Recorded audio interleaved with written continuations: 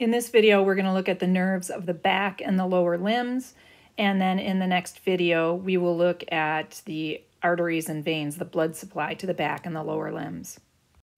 We're going to go way back, and we're going to look at the extrinsic back muscles and the nerves that innervate them. The extrinsic back muscles are the more superficial muscles that include the latissimus dorsi, the levator scapula, the rhomboid major and minor, as well as the serratus posterior superior and serratus posterior inferior.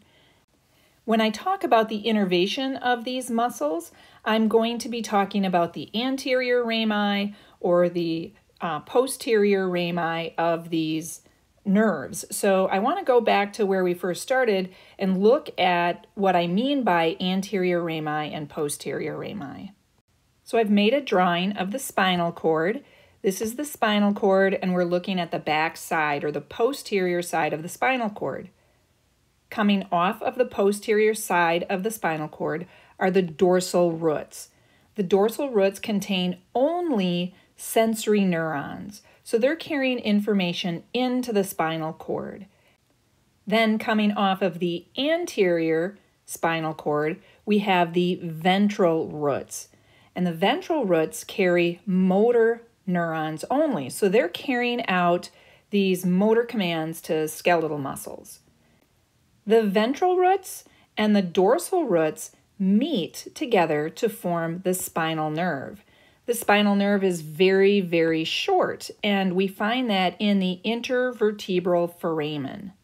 The spinal nerves contain both the motor neurons from the ventral roots and the sensory neurons from the dorsal roots. So we say that these spinal nerves are mixed because they're carrying both types of fibers.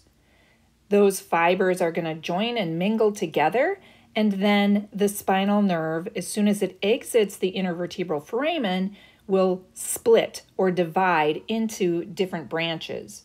The only two branches that I'm going to talk about right now are the anterior ramus and the posterior ramus. So this is how we're going to distinguish between ventral dorsal and anterior posterior. We will call the roots ventral and dorsal. We'll call the rami anterior and posterior. So we have these anterior rami, and they are going to join other rami to form nerves that we name.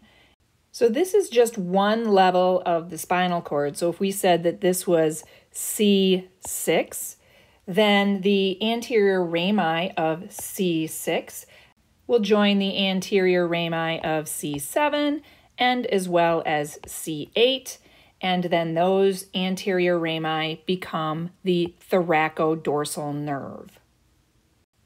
The thoracodorsal nerve innervates the muscle that we know as the latissimus dorsi. So you do need to know that the latissimus dorsi is innervated by the thoracodorsal nerve, and that the thoracodorsal nerve is made up of the anterior rami of C6, C7, and C8. The levator scapulae are innervated by the dorsal scapular nerve and the anterior rami of C3 to C4. The anterior ramus of C5 is the dorsal scapular nerve. So we have the dorsal scapular nerve and the anterior rami of C3 and 4 that innervate the levator scapulae. So in all, C3, 4, and 5 innervate levator scapulae, but we're going to just know that as the dorsal scapular nerve and the anterior rami of C3 and 4. Then we have the rhomboids, and the rhomboids are innervated by the dorsal scapular nerve. And like we said before, the anterior ramus of C5 is called the dorsal scapular nerve.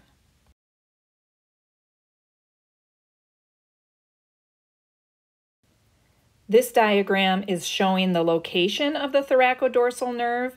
The thoracodorsal nerve actually comes from the brachial plexus.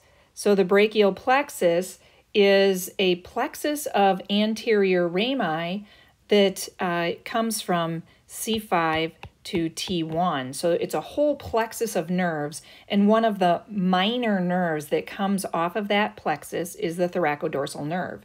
So we're seeing it right here on the picture. We can see that it's the most posterior of all of these nerves of the brachial plexus. So what we have to know is that the thoracodorsal nerve comes from the anterior rami of C6 to C8. That's what the thoracodorsal nerve is made of, and we know that it innervates the latissimus dorsi muscle. We haven't really talked about the brachial plexus, and we talk about that in depth when we go over the upper limb, but I'm just going to briefly tell you about the brachial plexus. It originates from the anterior rami of C5 to T1.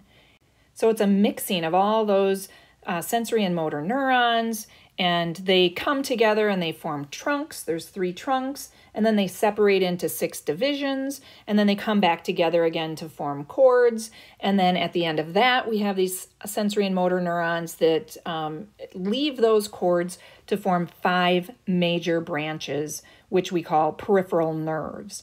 And those major branches are the axillary, the radial, the musculocutaneous, the ulnar, and the median nerve. And like I said, those innervate all of the muscles of the upper limb, so we're not getting into that too deeply here. But there are the smaller nerves, like that thoracodorsal nerve that also comes off of the brachial plexus, and we said that came from C6 to C8, anterior rami, to form that thoracodorsal nerve. This picture is highlighting in pink all of the nerves of the brachial plexus. And again, if we were to just widen that out, this nerve right here, that's the thoracodorsal nerve that is the most posterior, and it runs along side by side with this long thoracic nerve that we'll talk about later when we talk about the thoracic cavity. When we look at the serratus posterior superior and the serratus posterior inferior, we are going to be a little less specific on what levels of anterior rami innervate those muscles. We'll say that the serratus posterior superior is innervated by the anterior rami of the upper thoracic nerves, and we'll say that the serratus posterior inferior is innervated by the anterior rami of the lower thoracic nerves. This picture here is just showing all of the anterior rami of the thoracic spine. Next, we're going to look at the intrinsic back muscles, which are those deep back muscles. And this is a little more simple because all of those deep back muscles are innervated by the posterior rami. And we're not going to number those posterior rami. We're not going to name those posterior rami. The only posterior rami that you needed to know was the C1, the posterior rami from C1, which was the suboccipital nerve. But the intrinsic back muscles were divided into a superficial intrinsic level, an intermediate intrinsic level, a deep intrinsic level, and then a minor deep. So collectively, we know that they're innervated by posterior rami, and now we're just going to say a general location of where those posterior rami come out, because all the levels of the spinal cord have posterior rami. All spinal nerves have posterior rami, and we're not going to number them, but we're going to know a general location of where they are. We'll first look at the superficial intrinsic muscles, which are the splenius muscles, the splenius capitis and the splenius cervicis, and they are innervated by the posterior rami of the middle cervical nerves. And this picture here just shows here in purple, the purple arrow is showing the that's the spinal nerve, and then that's dividing into that posterior rami, and then this green arrow here is showing the anterior rami. So the posterior rami of the middle cervical nerves. So middle cervical would be anywhere from, C3 to 5, that would be about middle in there, but we're not going to be that specific. We're just going to say the middle cervical nerves. The intermediate intrinsic muscles are the erector spinae muscles, and we also call those the sacrospinalis, but erector spinae is much more common. They are going to be innervated by posterior rami of each region. So when we talked about the erector spinae, there was the spinalis muscles, the longissimus muscles, and the iliocostalis muscles. But they're named according to region as well. So each of the regions can be divided into 3 sections. The spinalis muscles are located closest to the spine, and they're divided into the spinalis capitis, the spinalis cervicis, which is also called spinalis colli, and then spinalis thoracis. The longissimus muscles are also divided into 3 sections called the longissimus capitis, the longissimus colli, and the longissimus thoracis. Then the iliocostalis muscles are divided into the iliocostalis colli, the iliocostalis thoracis, and the iliocostalis lumborum. And again, the colli muscles can also be called cervicis muscles. One mnemonic that's used for these erector spinae groups is I like standing, because these muscles help the spine to stay erect so you can stand. And starting from the most lateral muscles, I is iliocostalis, L is longissimus, S is spinalis. So which region of posterior rami will depend on which section of the muscles are being innervated. If they're capitis or cervicis, then it will be the posterior rami of the cervical region. If it's the thoracic muscles, then it will be the posterior rami of the thoracic spinal nerves. And if we're talking about the iliocostalis lumborum muscle, then we're looking at the posterior rami of the lumbar spinal nerves. Then we have the deep intrinsic back muscles, and I don't know what happened here, but our deep intrinsic back muscles got cut off. So let me just add them quick. The deep intrinsic back muscles are also called the transversospinalis muscles, and they include the semispinalis, the multifidi, and the rotators, or rotators. These are innervated by the posterior rami of each region. So the semispinalis sections include the semispinalis capitis, cervicis, and thoracis. So the semispinalis capitis and cervicis would be innervated by the posterior rami of the cervical spine, and the semispinalis thoracis would be innervated by the posterior rami of the thoracic spine.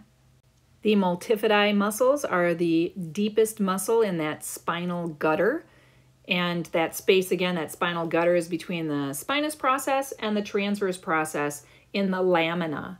So they're just lateral to the midline of the body, and the multifidi are present throughout the entire spine. So we have multifidi of the cervical, thoracic, and lumbar areas, and so the posterior rami of each area, the posterior rami of the cervicals, will innervate the multifidi in the cervical region, and the multifidi in the thoracic region are innervated by the thoracic posterior rami, and the multifidi in the lumbar region is innervated by the posterior rami in the lumbar region. So I hope I'm not getting too repetitive, which I know that I am. So in this next one, I won't be that repetitive.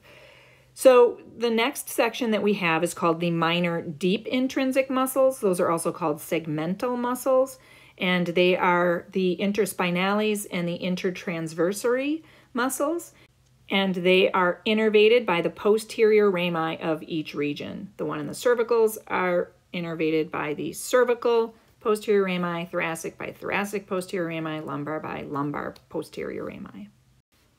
So that's it for the back, and now we're going to change gears and we're going to look at the lower limb. The lower limb is innervated by nerves extending or coming out of the lumbar plexus and the sacral plexus. The lumbar plexus consists of the ventral rami. There we go. So that's anterior rami. This was a publisher's PowerPoint. So I said we were going to do dorsal ventral roots, and then we were going to do anterior posterior rami. And we're just doing this just to hopefully help you understand the difference between the roots and the rami. Whereas, you know, some, like I said, some anatomists are going to call them ventral dorsal, and then probably the newer anatomists are going to call them anterior posterior. Anyway, the plexuses of the body are formed by the anterior rami of specific spinal levels, of specific spinal nerves. So the lumbar plexus is made of the anterior rami of spinal nerves L1 to L4. And then the sacral plexus is consists of the anterior rami from the spinal nerves L4 to S4. Usually we consider this as one plexus, so we'll call it the lumbosacral plexus because of their very close relationship. And sometimes the lumbar plexus will go down to L4 or start at T12, and sometimes the sacral plexus will go down to S5 or start at L3 when it comes together to form the major nerves that extend out of those plexuses. There are 4 major nerves that will exit and enter the lower limb. There's the obturator nerve, the femoral nerve, the tibial nerve, and the common fibular nerve, and we also call the common fibular nerve the peroneal nerve. Here is a diagram of both the lumbar plexus and the sacral plexus and the 4 major nerves that comes from these plexuses. So first we have the lumbar plexus, which consists of the anterior rami of L1 to L4. And from that lumbar plexus, we get the femoral nerve, and that consists of sensory and motor neurons from L2 to L4. And then the obturator nerve, which receives sensory and motor neurons from the anterior rami of L2 to L4. Then we have the sciatic nerve, which splits, as we know, into the common fibular, which is the peroneal nerve, and the tibial nerve. The tibial nerve receives neurons from the anterior rami of L4 to S3, and the common fibular or peroneal nerve receives neurons from the L4 to S2 anterior rami. There are other nerves that come from the lumbar plexus and the sacral plexus. They're just not the 4 major nerves, and we've heard of these nerves as well. There is the lateral femoral cutaneous nerve. I won't ask you to memorize the levels that make up the lateral femoral cutaneous nerve, but you do need to know that it comes from the lumbar plexus, which is the L1 to L4 anterior rami. Other branches from the lumbar plexus we'll look at when we're looking at the abdominal pelvic region, like the iliohypogastric, ilioinguinal, genitofemoral. So we'll be really studying those more closely when we get to the abdominal pelvic area. Then we have the sacral plexus, and again, the major nerve from the sacral plexus is the sciatic nerve, which branches into the common fibular and the tibial nerves. But there's other minor nerves from that plexus as well, such as the superior and inferior gluteal nerves, the posterior femoral cutaneous nerve, and the pudendal nerve. And so we've heard of these when we've gone through lecture. Those are just minor nerves. Again, you're not going to have to memorize which anterior rami make up those nerves, but you do need to know that they come from the sacral plexus.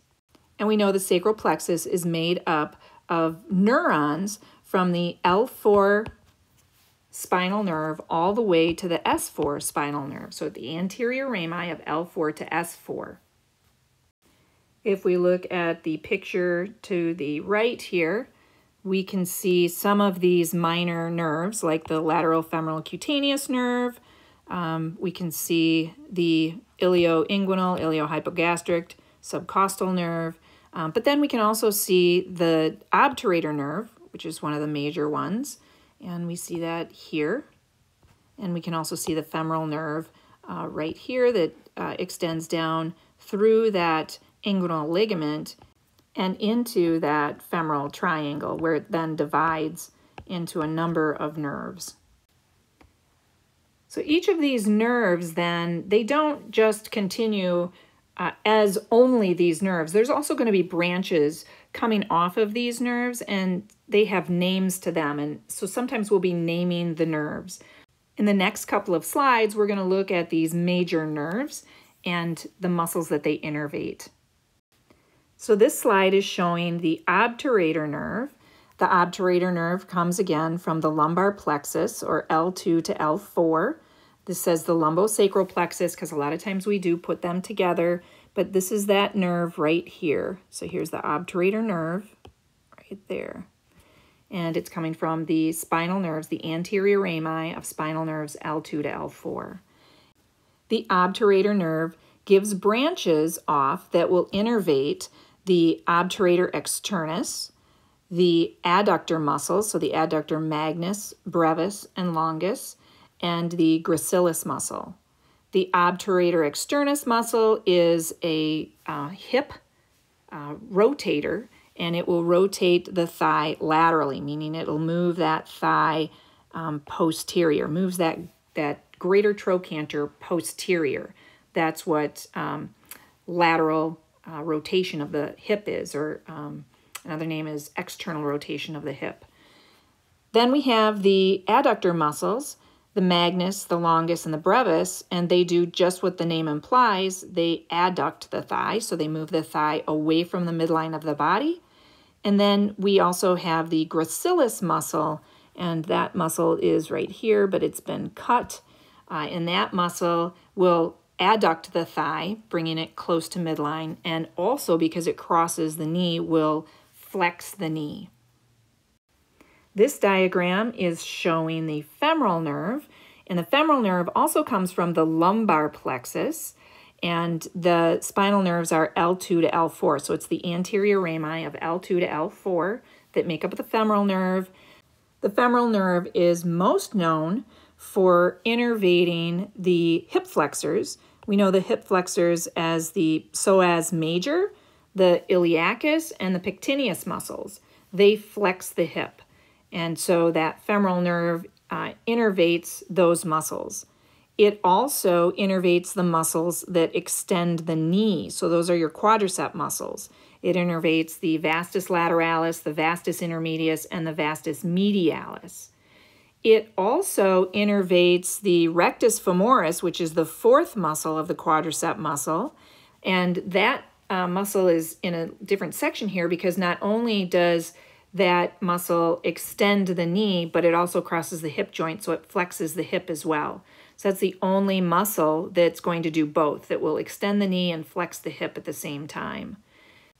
Then there's the sartorius muscle, and the sartorius muscle crosses the thigh in a diagonal manner and attaches to the back of the knee. And so when it contracts, it will flex the knee, but it also will flex the hip. So it's the only one that flexes the knee and also will flex the hip as it contracts. So this is the only one that's sort of flexing the hip and flexing the knee, whereas all the other ones are going to flex the hip and extend the knee.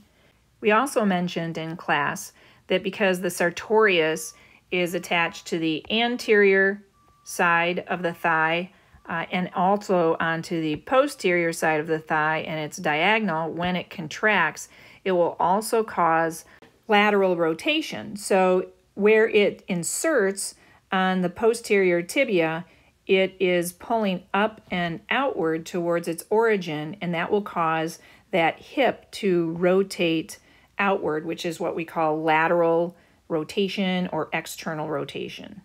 So these are the motor functions of the femoral nerve, where they contract these muscles and they cause those muscles to move the leg.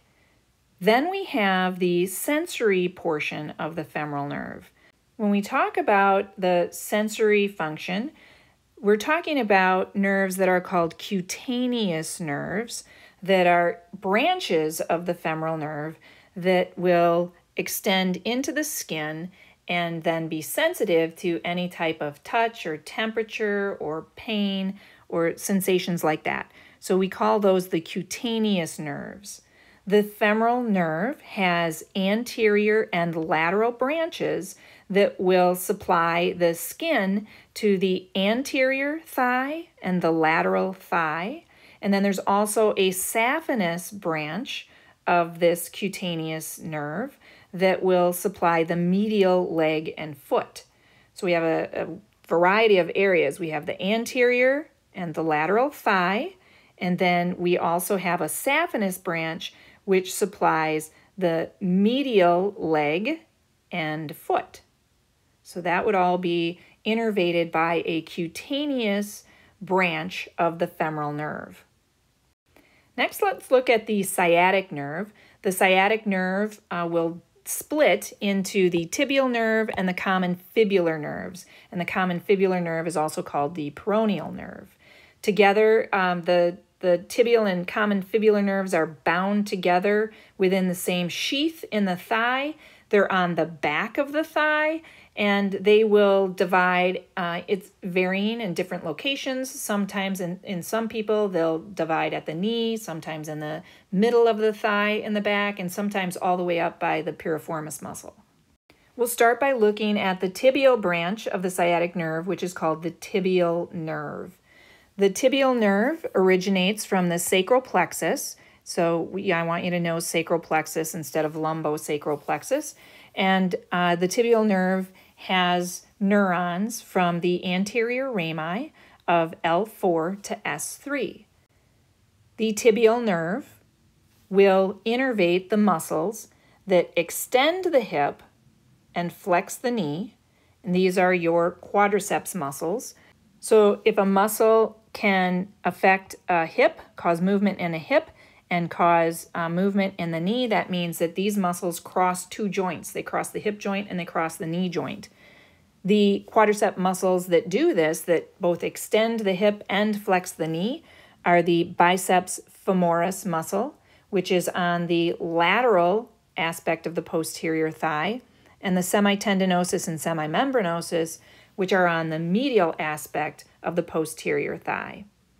The tibial nerve also innervates the adductor magnus. The adductor magnus is an adductor of the thigh, but because of its location, that it's, it's posterior and medial, but there's a lot of fibers medial, like in the back, deep in the back on that femur. It can also extend the hip. The tibial nerve also innervates all of the muscles of the posterior leg, the superficial and the deep muscles. And so it will, when those muscles contract, they plantar flex the foot. And those muscles are the plantaris, the gastrocnemius, the soleus, and the tibialis posterior. The tibial nerve also innervates the popliteus muscle. The popliteus muscle has just one function. It flexes the knee. It's a very short muscle that crosses that knee joint. When it contracts, the knee flexes. Then we also see that the tibial nerve innervates the muscles that flex the toes. So the flexor digitorum longus and the flexor hallucis longus, they flex the toes, and they are also innervated by that tibial nerve. An important thing to note about the tibial nerve is that it contains no cutaneous innervation. So there's no branches from the tibial nerve that are going to monitor the hip and thigh area. The innervation of the anterior thigh, at least the cutaneous innervation of the skin on the front of the thigh, comes from the lateral cutaneous nerve of the thigh. Another name for this is the lateral femoral cutaneous nerve. And this is the one of the nerves that originates from the dorsal divisions, or the dorsal rami, of the lumbar plexus. Then the skin on the posterior side of the thigh, as well as the popliteal fossa, and then it even extends for a variable length to the mid-calf region will be monitored by the nerve, the posterior femoral cutaneous nerve. And so that's the back of the thigh, and that's the posterior femoral cutaneous nerve. The lateral femoral cutaneous nerve is a nerve that comes from the lumbar plexus. And the posterior femoral cutaneous nerve is a nerve that arises from the sacral plexus. You do need to know that the tibial nerve comes from the spinal nerves from L4 to S3. Now there's also a couple of branches coming off of the tibial nerve that you need to be aware of. First, we have the medial and lateral plantar nerves, and those nerves, again, they come from the tibial nerve. They will innervate the plantar muscles of the foot. Those muscles are on the bottom of the foot, and when they contract, they will flex and adduct the toes.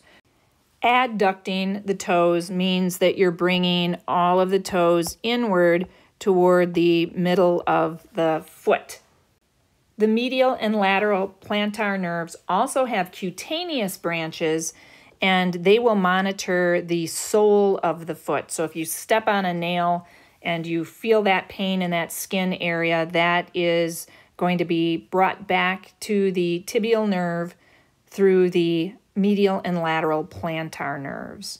And then that information will go into the spine and then up to your brain, so your brain knows what happened.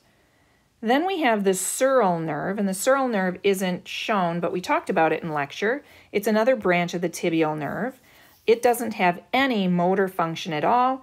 It does have sensory function. It has branches, cutaneous nerves that will monitor the lateral and posterior 1/3 of the leg and the lateral side of the foot. Next, we'll look at the fibular nerve.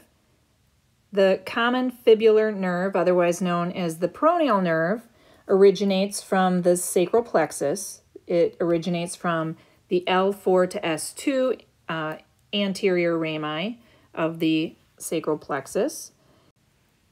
The common fibular nerve innervates the biceps femoris muscle, in particular the short head, but it innervates the biceps femoris. The biceps femoris is that hamstring muscle that's a little bit more laterally, and when that contracts, it extends your hip and it also flexes the knee, so it crosses both joints. The peroneal nerve has cutaneous branches that monitor the lateral surface of the knee over that skin area. The common fibular nerve has two major branches, the deep fibular nerve and the superficial fibular nerve. The deep fibular nerve innervates the tibialis anterior as well as the fibularis tertius. These muscles on the front of the leg dorsiflex the foot. They pull the foot up. The deep fibular nerve also extends the toes, and these muscles that extend the toes are the extensor digitorum longus, the extensor hallucis longus, and the extensor digitorum brevis. The deep fibular nerve also has cutaneous innervation. This branch of the common fibular peroneal nerve will monitor the skin area of the great and second toes. Then we have the superficial fibular peroneal nerve that is a branch of the common fibular peroneal nerve, and it innervates the muscles that plantar flex and evert the foot. So those muscles are going to be the fibularis longus and brevis. They're the ones that extend around that lateral malleolus and attach to the side and the bottom of the foot.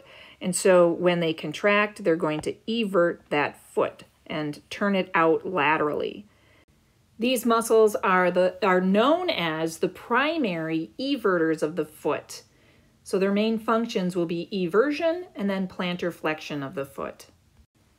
There are also cutaneous branches of the superficial fibular peroneal nerve, and they will monitor the skin over the anterior and lateral aspect of the leg, along with the greater part of the dorsum of the foot. So I see here, this looks like a mistake to me. It's not dorsal anterior. That's a little bit contradictory. It's the anterior and lateral part of the leg.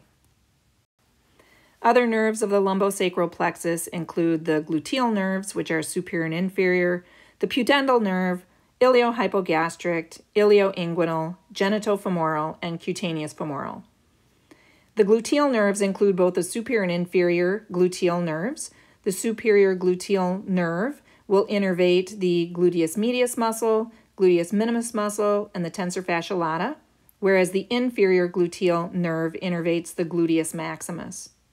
The pudendal nerve we mentioned in lecture 2, that innervates the external anal sphincter, so we're getting away from our lower limb, but as well as with the iliohypogastric nerve and the ilioinguinal nerve and the genitofemoral nerve. We'll be talking about those when we get to that pelvic region.